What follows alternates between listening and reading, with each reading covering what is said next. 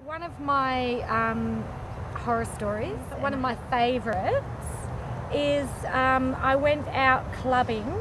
I was on my own and I was in the mood to pick up, and I did.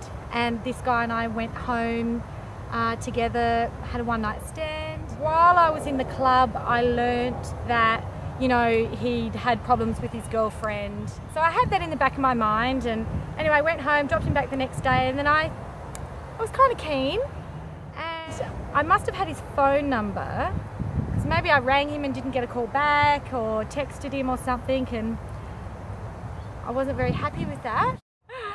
And so I clearly wasn't taking no for an answer. I was in uni doing gender studies.